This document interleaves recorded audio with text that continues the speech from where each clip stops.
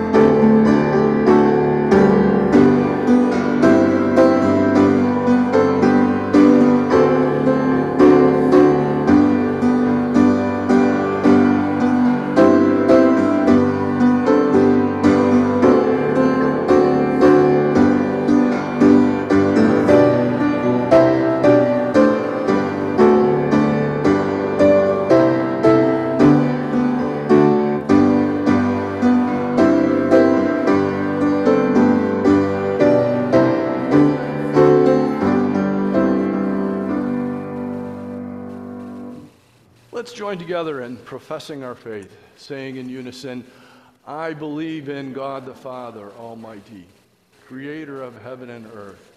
I believe in Jesus Christ, his only Son, our Lord, who was conceived by the Holy Spirit and born of the Virgin Mary. He suffered under Pontius Pilate, was crucified, died, and was buried. He descended to hell. The third day he rose again from the dead. He ascended to heaven and is seated at the right hand of God the Father Almighty. From there he will come to judge the living and the dead. I believe in the Holy Spirit, the Holy Catholic Church, the communion of saints, the forgiveness of sins, the resurrection of the body, and the life everlasting. Amen.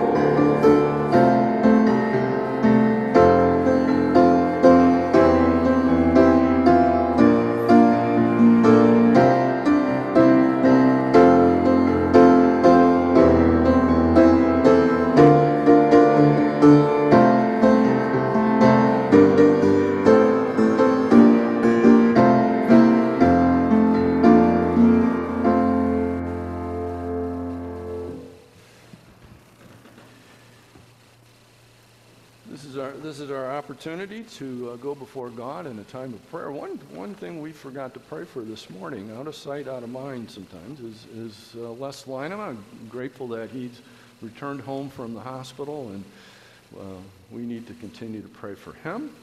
Is there anything else that we can pray for this evening? Yes, Bruce.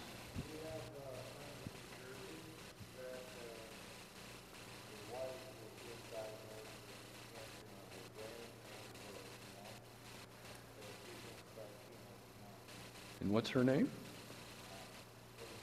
Rosine. Okay, we want to pray for Rosine, friends in New Jersey, who's starting chemo tomorrow. Yeah, so we will pray for her. Anyone else? Yes, Bruce.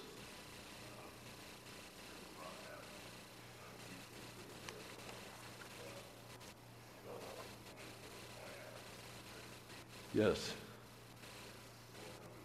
Yeah, I intend to pray for those on our sheet, and Bob is one of those, and still having a tough go with his dialysis, so we want to continue to pray for Bob. Anyone else? Oh, Bruce. Yeah. Yes. Yes, Bruce is reminding us about Doug DeHaan. Good news that he's off dialysis. His kidney is working again, and we can give thanks to God for that answer to prayer. Yes, indeed. Anyone else? Well, let's go before God then in this time of prayer.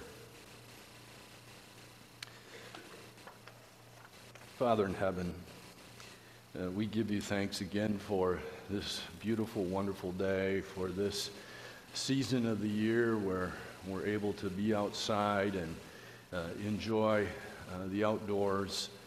We're thankful for this time of year where many are able to travel and enjoy time off, vacations, and seeing family and friends, and that is a wonderful gift from you, and we give you thanks for that.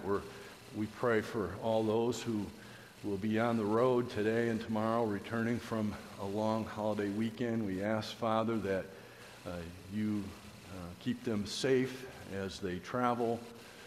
We pray, Father, that a prayer of thanksgiving again for this week where we celebrated our nation's birthday, and we're grateful for all that we have and enjoy in this great land, and we are always mindful that this is a good gift from you. We thank you for your daily care and provision for us. You provide for us in and through the work you have given us to do. That too is another gift from you that allows us to worship you every single day in and through the work that you have given us to do. We thank you for talent and abilities to do many things, and we're thankful that you have created each one of us so uniquely gifted, and that we are able together to bless the church and to serve her in all of the various ways because of the giftedness of everyone here in this congregation. And we thank you for that.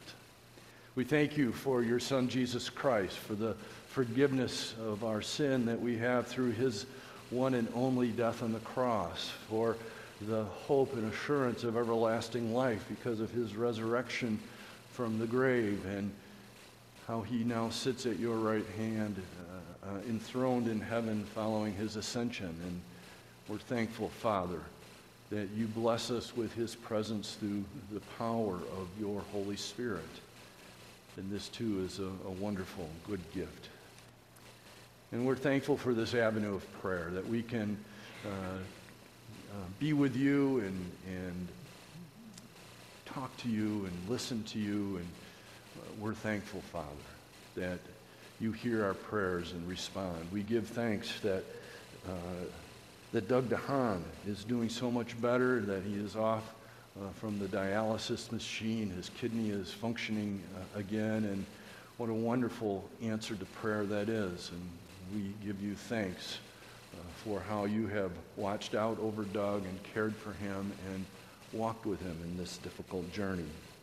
We pray also for Bob Haveman in this time as he continues on with dialysis several days a week for many hours at a time. We pray for his healing. We pray that you'll be with him as he endures these treatments. And we ask, Father, that you give him the strength needed to undergo these treatments. We pray that you will grant him patience in the process of healing. And we most of all pray that he will feel your presence and be assured, and that he will experience your wonderful, marvelous peace. Father, we also pray for Les Leinema, and we're grateful that after another long stay in the hospital, he was able to return home this week. We pray that you will give him continued strength and healing each day as he carries on. We pray, Father, that here too that he and Rena will not lose hope, but rather will be encouraged day by day, and that they will be able to get back on track with a treatment schedule, that his platelet numbers will be fitting for each of these treatments so that they will not be delayed. And again, Father, we pray for a wonderful, marvelous healing for Les. We pray that you will also be with him day by day as he continues along this journey, and may he too experience your comfort and your peace that surpasses all understanding. And Father, we also pray for Rosine in New Jersey as she is undergoing treatment for brain cancer. We pray that you will be with her tomorrow as she begins chemotherapy treatment. We ask, Father, that you too bless her as well with comfort and peace. We pray that you'll give her the strength and the stamina she needs to endure these treatments. And most of all, Father, we ask that you bring about a wonderful and marvelous healing for her. We ask that you be with her family as well, and may they too know the peace and comfort, knowing that she is being held securely in the very hollow of your hand. And Father, we thank you for this congregation. We thank you for how you have provided for her generation after generation in her long history. We are thankful, Father, for the members of this church and how you have blessed us in so many ways, and that you have blessed this church over the years with faithful leadership. And as we soon welcome Joel Trinidad into our midst in September, we pray that you'll be with him in the coming year as he continues to find his bearings in ministry, as he works with us and goes about his pastoral work and his preaching each week. We ask that you give him the strength and the wisdom that he needs to carry out his calling from you. We pray that we as a congregation will receive his ministry well, and that this will be a wonderful year of mutual growth. And we're thankful, Father, that you have seen fit to send Joel to us at this time. And Father, we also pray for our missionaries that we support in this congregation. We pray for the Shardas, the Smiths, the Walkers, and the T. Myers, and the various mission fields that you have called them to. We ask that you bless them with health and strength. We ask that you bless them with safety and security, as well as in some of the places they serve are sometimes very hostile to the gospel message of Jesus Christ. And we pray that even in the midst of this, that their work will bear much fruit for the sake of your church and your kingdom. And so please, Lord, keep them in your loving care. And Father, as we now worship you with our gifts and our offerings, we're grateful that we can support the Martin Resource Center.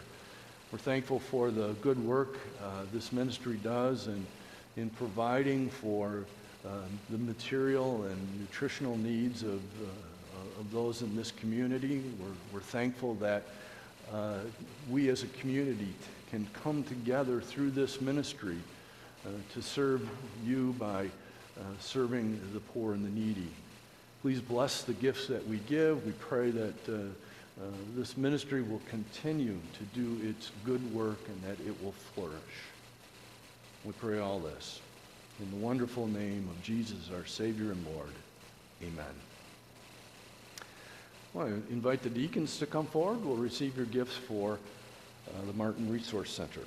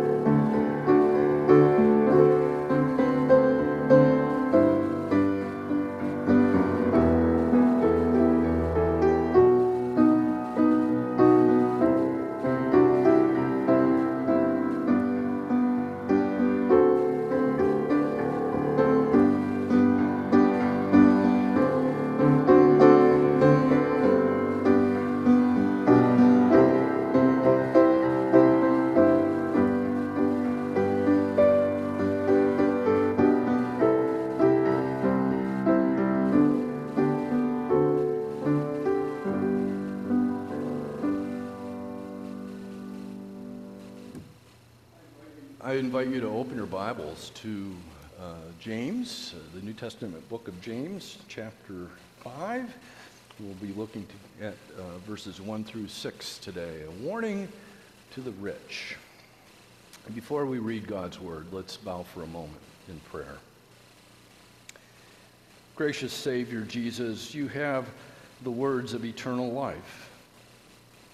As this scripture is read and preached in this hour, empower us to hear it with humility and openness, so that in hearing it, we may respond with courage and conviction. Amen. James chapter 5, verses 1 through 6. Now listen, you rich people. Weep and wail because of the misery that is coming upon you. Your wealth has rotted, and moths have eaten your clothes. Your gold and silver are corroded. Their corrosion will testify against you and eat your flesh like fire. You have hoarded wealth in the last days. Look, the wages you failed to pay the workmen who mowed your fields are crying out against you. The cries of the harvesters have reached the ears of the Lord Almighty. You have lived on earth in luxury and self-indulgence. You have fattened yourselves in the day of slaughter. You have condemned and murdered innocent men who were not opposing you. This is the word of our Lord.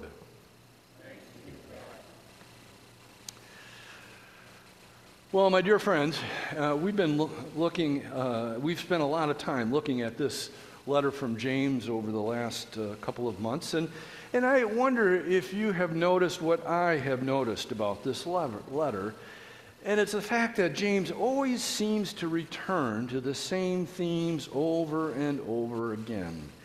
And one of the themes he comes back to this evening is that of wealth or earthly riches. James addressed wealth back in chapter 2 when he wrote about not showing favoritism to the wealthy. And tonight, he once again gets right to the heart of the matter right away in verse 1. Now listen, you rich people, weep and wail because of the misery that is coming upon you. Now, when we read that, we have to remember to whom he is writing, the servants of God and of the Lord Jesus Christ. These brothers and sisters were persecuted for their faith. And in the face of these great trials, it seems that many of these believers were tempted to place their hope in wealth, or they were simply enamored by their wealth. And so James is here offering one more warning about living for wealth or placing your hope and confidence in wealth. Now, before we look at the passage in front of us, we have to make a few observations. We have to have a few ground rules in place, so to speak, so as to make sure we know to whom this passage is addressed. First of all, not every wealthy person lives for wealth, nor does every wealthy person expect favoritism. And that's encouraging. And I'm grateful that over the years that I have known many wealthy people who are exactly that way. They're humble. They don't expect to be the first one in line. They don't expect people to fawn all over them. And then second, many poor or middle-class people pursue wealth as avidly as some of the rich. Someone once said that the poor man can hoard his crusts just as much as the rich man hoards his gold. It's a pretty profound statement, and I think we can accept that as very true. And so, in verse 1, James directs his words to those who have gained their wealth by exploitation, by taking advantage of others. He writes, now listen, you rich people. You rich people weep and wail because of the misery that is coming upon you. Interesting phrase there. Now listen. That phrase is an attention grabber because what follows is so very important, and James addresses his readers with his usual directness. And again, James is here referring to wealthy landowners.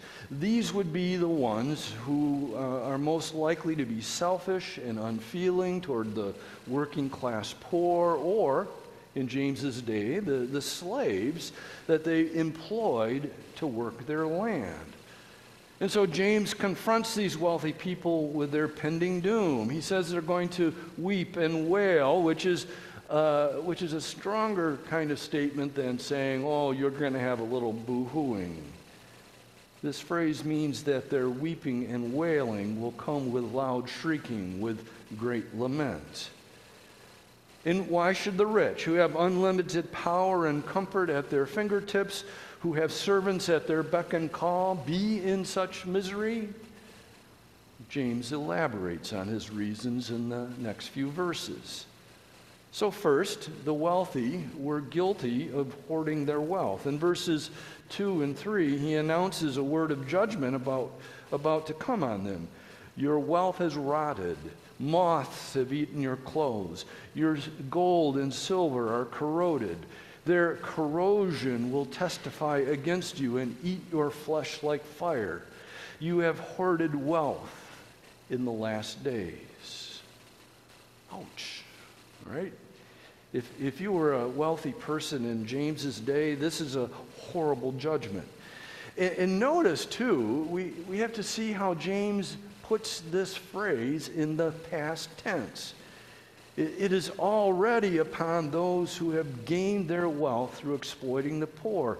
And notice also that the way wealth is defined or identified. The symbols of wealth can be seen in silver and gold and in expensive clothing.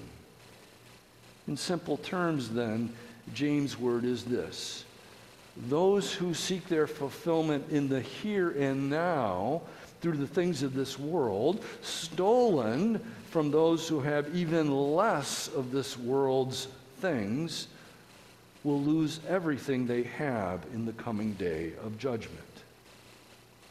In fact, what else we could say is that this is a terrible way to live. And so, just as riches spoil, so does the spirit of those who hoard their wealth.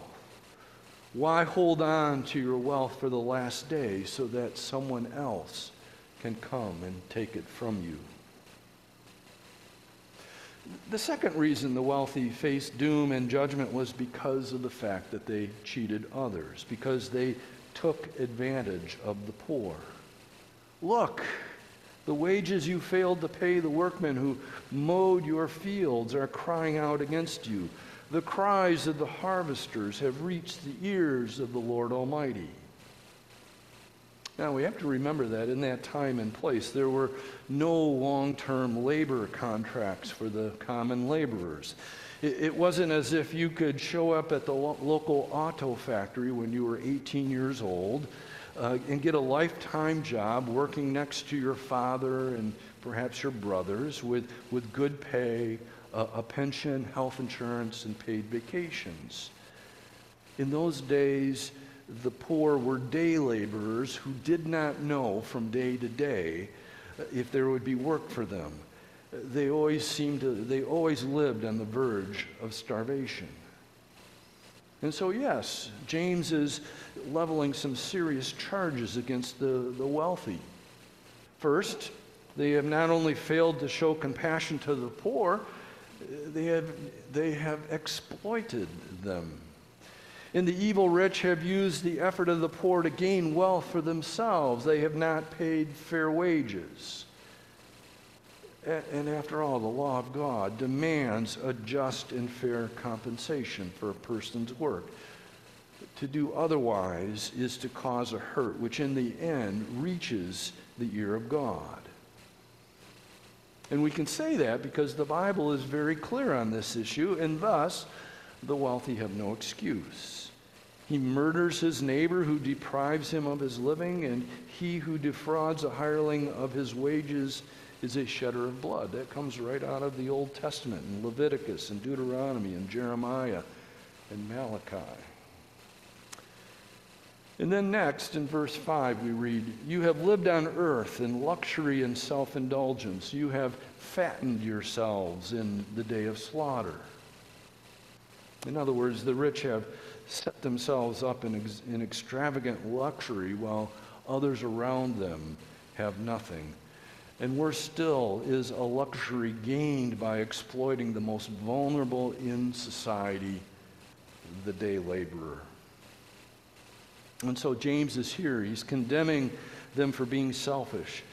He is condemning them for living a life of unrestrained self-gratification. It's the old eat, drink, and be merry, and while you're at it, become fat, says James, who goes on to add that you are going to get slaughtered. And so as they eat and drink, they're ignoring the judgment that is about to come upon them. And then the last reason for James' stinging rebuke of the rich is that they have taken advantage of the righteous. Verse 6 tells us, "You have condemned and murdered innocent men who were not opposing you." James is charging the rich with murder. And let's admit it, this is a very serious accusation that James is leveling here. It suggests that these deaths are on their hands through starving them by withholding just wages. And even worse, their victims could not oppose them. And when they suffered and died, the wealthy class were unaware and unaffected. And so James is warning the wealthy that God takes it very personally when the poor are mistreated and abused. James, after all, or Jesus reminds us in Matthew's Gospel, in the Sermon on the Mount, that he considers the mistreatment of the poor to be our treatment of him. So this is indeed a very serious warning. And we have to admit it, it's not easy in a complex society like ours to draw the line between enjoying a fair share of the bounty of God's creation versus overindulging in wealth.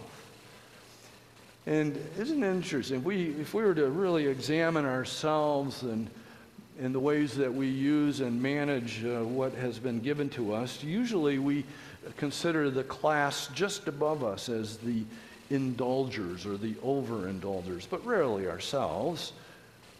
Through working hard and being diligent and thrifty, we should be able to accumulate enough of this world's wealth to satisfy all of our desires and then some. And then nothing more is asked of us other than not exploiting others in the process and being willing then to share something out of our abundance with those who are less fortunate. I think I said something about this several months ago, right before Thanksgiving, that one of the benefits, or one of the things that we are able to do when we have been abundantly supplied, is that we have the opportunity to share with others who are in need. But as we go on thinking about this passage, there are some other warnings for us that we should take to heart, not just in uncertain economic times as we sometimes go through in this nation, but money and wealth do pose a grave danger to us as Christians, and as we know, it is the love of money that will place us under God's judgment, because it is the love of money that leads down the path of destruction. So, let's think of three things then that this passage reminds us of. And first is the futility of hoarding. As James reminds us, the things of this world are subject to decay, so it is best to use what we have before we have little left to use. Jesus illustrated this so well in the parable of the talents found in Matthew and Luke's Gospels. The servant who hid his talent rather than putting it into use, he was condemned for his lack of action. And yes, we must prudently use the wealth God has entrusted to us, but it is entrusted to us to be used. So, if this passage serves up any kind of warning, it is in how we support the poor. When we hoard and do not share, we are denying God's ongoing provision in our lives.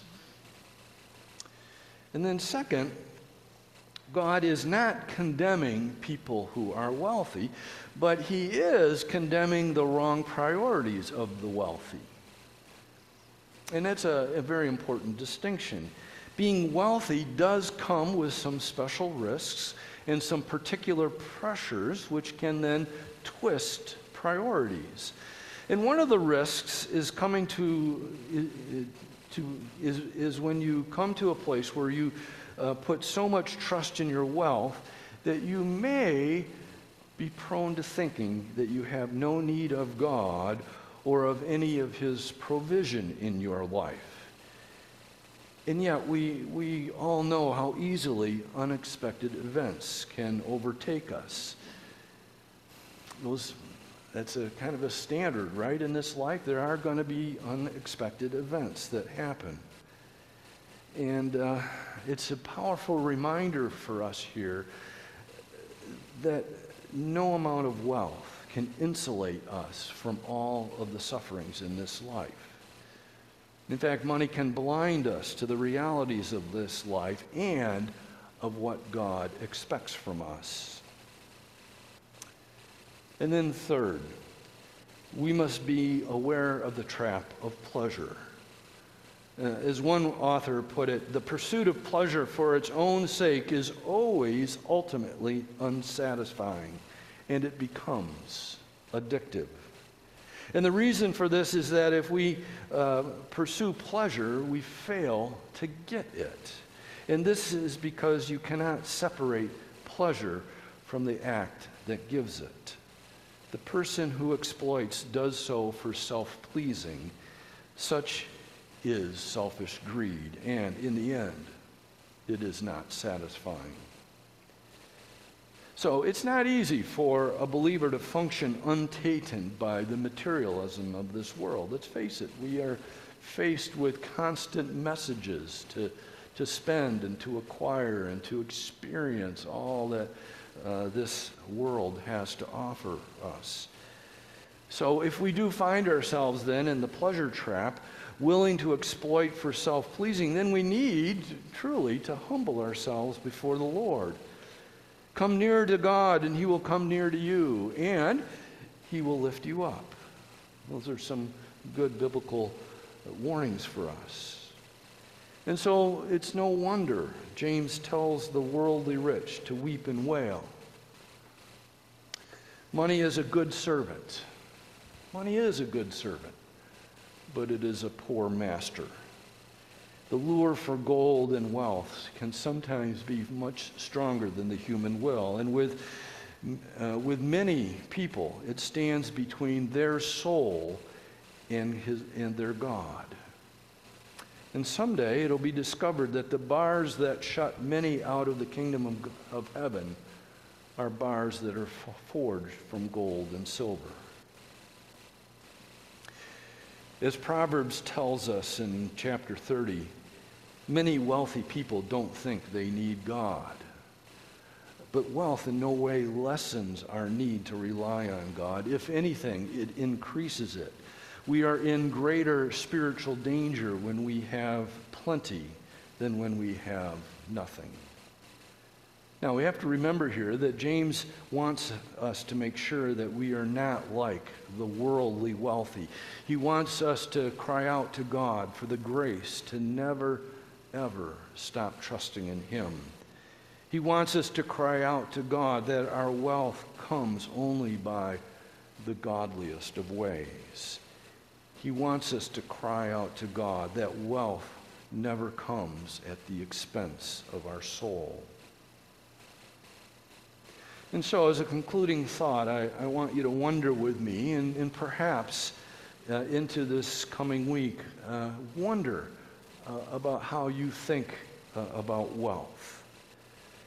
Here's the thought I want to leave with you. Has there ever been a time in your life when you became rich within. Ephesians chapter 1 verse 7 tells us, "In him we have redemption through his blood, the forgiveness of sins in accordance with the riches of God's grace." So, for just a moment, forget about your bank account and then consider your soul account. Do you possess the riches of his grace through faith in Jesus Christ?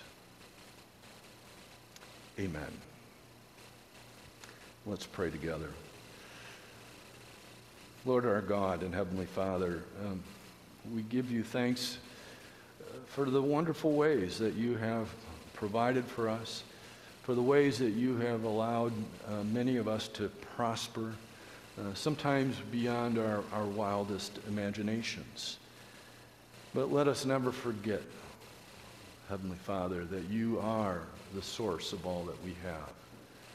Help us to use that which you have given us, whether it is a lot or a little, to use it wisely, use it for the sake of others and for the sake of your church and the spreading of your gospel good news.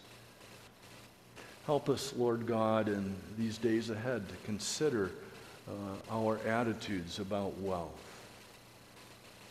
Help us, Lord, to use it to your honor and to your glory. We ask and pray this in the name of Jesus, our Savior and Lord. Amen. Let's stand together. Let's sing, "I'd Rather Have Jesus."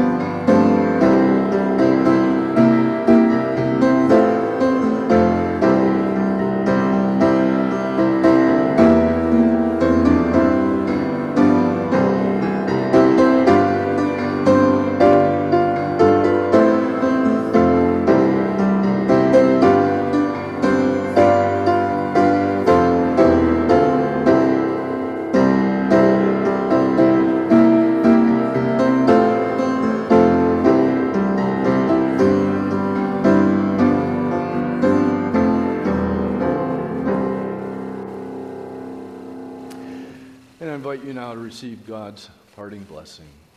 May the grace of our Lord Jesus Christ and the love of God our Father and the peace and the presence of the Holy Spirit be and abide with you always. Amen.